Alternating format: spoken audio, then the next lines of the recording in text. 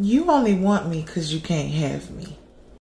And that's due to the fact I decided to choose me. See, I allowed for myself to be denied the love that is meant for me. Wholeheartedly understanding that you was completely toxic. No communication, no phone calls, no answered texts, but yet you still knew when to have the... But as a fool, I decided to still play, even though it was extremely complex. Yet, not knowing that my purpose was completely innocent.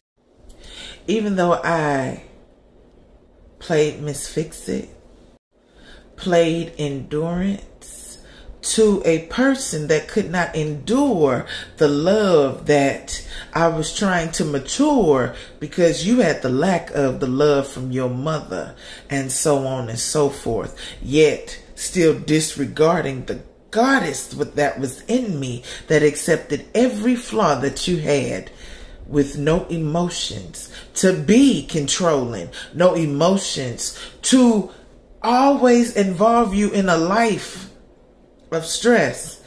I wanted to be your peace, but yet you weren't ready.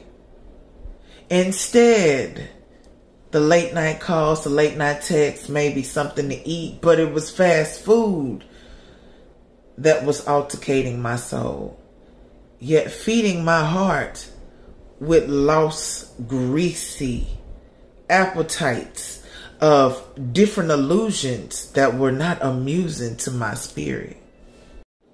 Instead, knowing that I belittled that energy, yet Oshun said, no, baby girl, put your crown on. For I have been walking with you.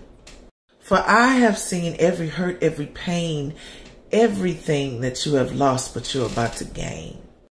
See, I've been waiting for you to cut this loose and that person loose and fix yourself together so I can send you the rightful king that is meant to be.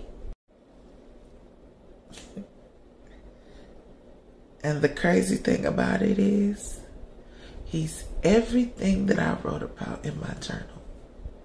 Thank you, Osho.